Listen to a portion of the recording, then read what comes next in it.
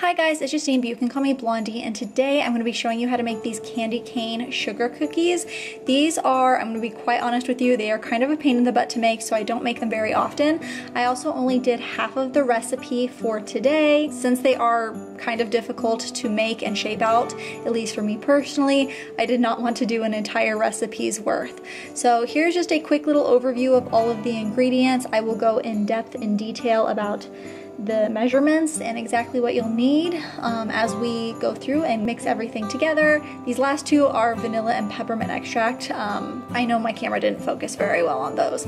First thing we're gonna do is add some butter. You want room temperature butter. My butter was not room temperature, so I melted it in the microwave. I only used 1 cup of butter, and then I also used a half a cup of powdered sugar, along with 1 egg and half a teaspoon of vanilla extract. Those are all of the wet ingredients for this recipe, and so I'm going to mix those up in my electric mixer.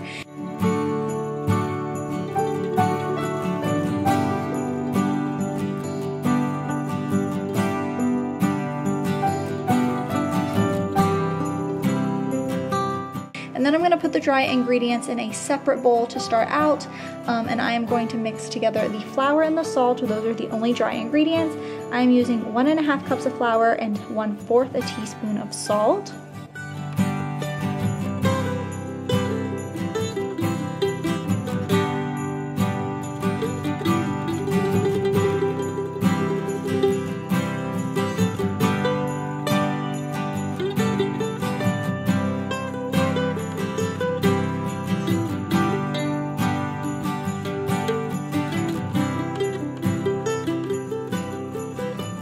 And then once everything is mixed together evenly, you're going to add your dry ingredients into your mixer with your wet ingredients and mix everything together.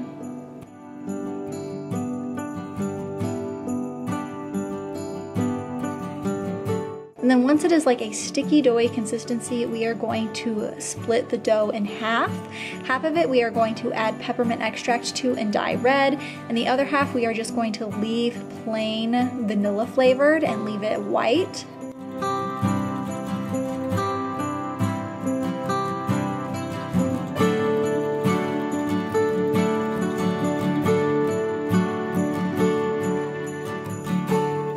So I am now adding 1/2 of a teaspoon of peppermint extract to give it that pepperminty flavor, and then just add as much red food dye as you want. I started off with I think 10 drops, I wasn't really counting, and then after I turned the mixer on I realized it wasn't as dark as I wanted it to be, so I think I added about 10 more drops until it was like a very hot pink.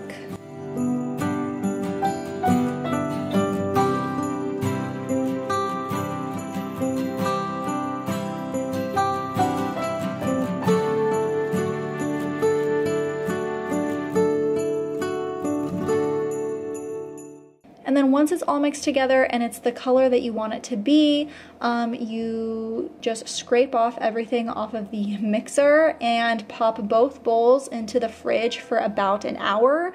You can leave them in up to 24 hours, but they need to be in at least an hour so that way you can shape them easily.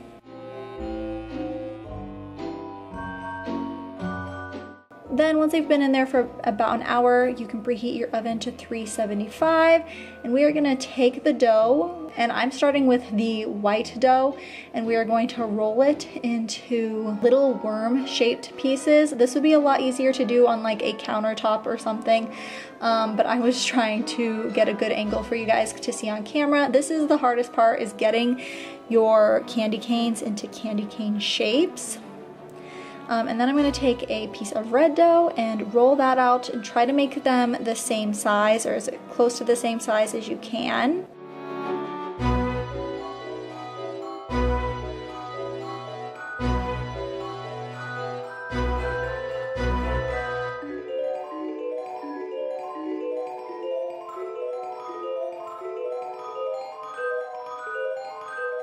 And then you are going to put the two pieces together and kind of wrap them around each other and make it into a hook shape to make your candy cane. And then you put it down on the cookie board, and as you can see, when I got it on like a flat surface, when I went to put it on the cookie sheet, I was able to shape it a lot better, but it's still kind of hard to shape.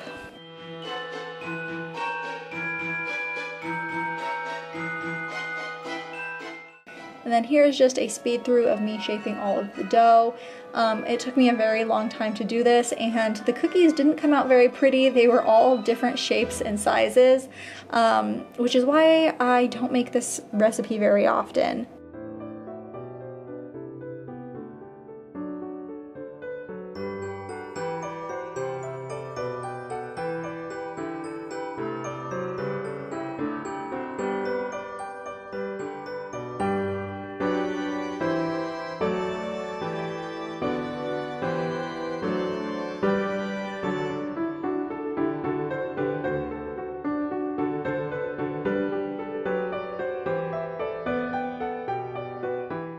And then once you have all your cookies shaped out, you put them in the oven for only 10 minutes. I ended up having to add an extra 2 minutes to my cookies because the bigger ones weren't cooked completely. And as you can see, when they are done, the smaller ones kind of have, they're not burnt, but they do have like a crispier edge to them since all of my cookies were different sizes. So try your best to make them all the same size. I obviously have a harder time doing that. But here is how they came out. The kids love them. They are so delicious and chewy and really, really yummy. I love that subtle peppermint taste that they have. And yeah, that is it for today's video. I hope you guys enjoyed. And as always, thank you so much for watching. Bye guys.